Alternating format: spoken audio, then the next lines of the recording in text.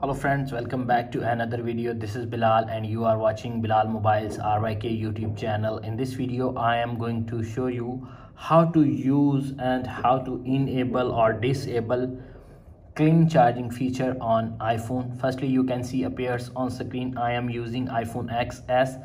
The version is iOS 16, and how to turn on off clean charging feature and how to use clean charging feature on iPhone iOS 16. Simply you can see appears on screen, launch the settings app and little bit scroll up, you can see appears on screen.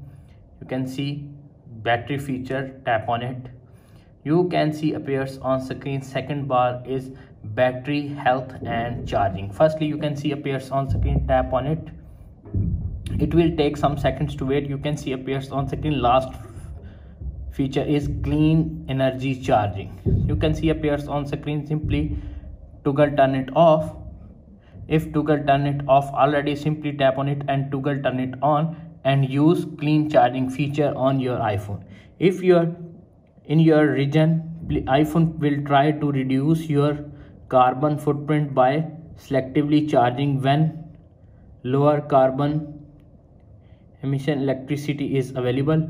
iPhone learns from your daily charging routine, so if you can reach full charge before you need to use it, you can see.